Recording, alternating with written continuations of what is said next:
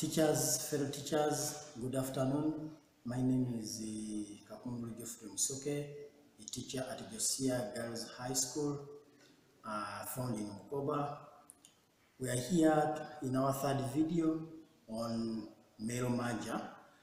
This video is going to talk about how we can make the Word document.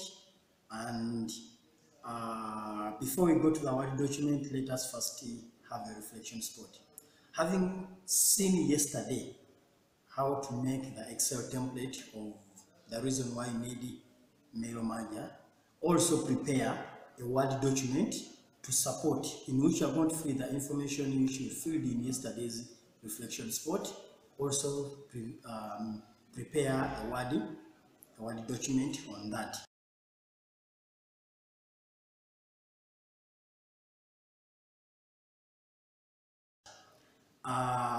After that reflection spot, today we are going to be talking about three documents, just like we did yesterday. We are going to be talking about the cheat, we are going to talk about the circular, at the same time we are going to talk about the report. And those are the documents on which we are going to fill the information we looked at yesterday. From that, let us go to the computer and we see those documents.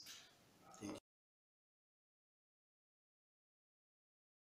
Fellow teachers, welcome to this session of Word session. As we said, we are going to talk about Word documents, and the Word documents we are going to talk about the circular. We are going to have a circular to the parents, which is that one. We'll be having a school fees balance, and we're also going to have a sample of the report. I will start with the school fees balance. As we saw yesterday in the Excel template, we had an Excel template which was labeled the school fees balance, and inside that school fees balance, we are supposed to talk about. We talked about how we can the names of the students and who we are supposed to address to. Now, if you look at this school fees balance, if I bring it closer, here we put the name. In this section is for the name, so I've left it blank. This is where the name will appear, and this is where the respective class of the student is supposed to appear. In this area, this is where the class will be appearing. This is the area where the name of the individual student is supposed to appear. If you can see, it is fully signed. I think the only thing which will be remaining is the stamp, putting on the stamp if it has been produced.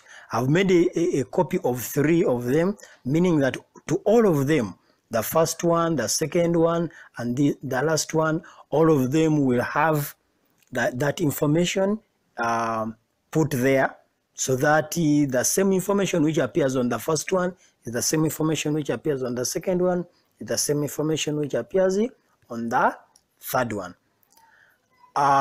If we can continue on another report, this one is now information towards the parent, which we actually call the circular. This circular, all of them have labeled them using the name of the school. I've used the name Shule Mixed Secondary School. That is a sample school.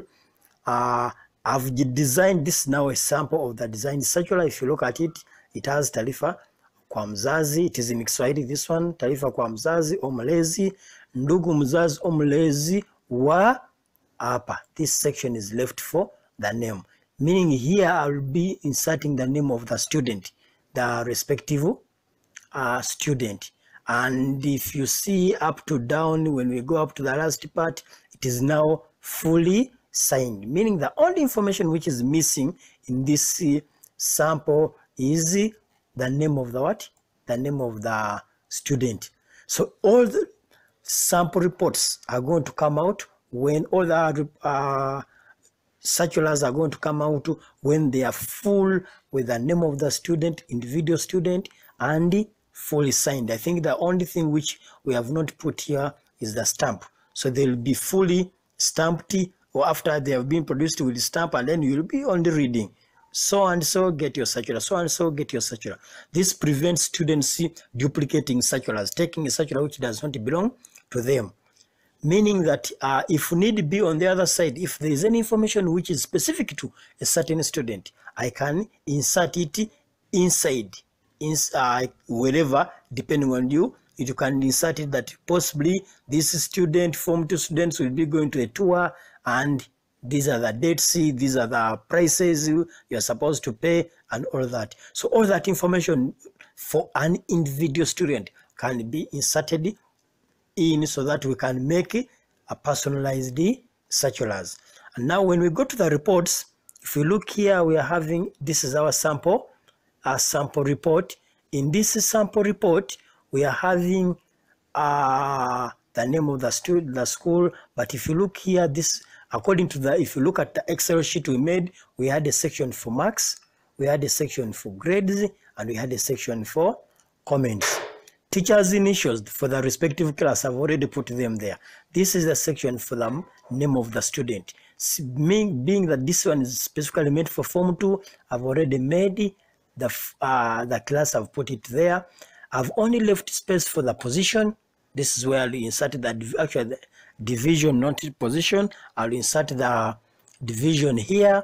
I'll insert the position of that student here, and the total number of students who are involved will be 300, according to the one of yesterday. If other, also the date of closings, the date of closing and opening has been put here.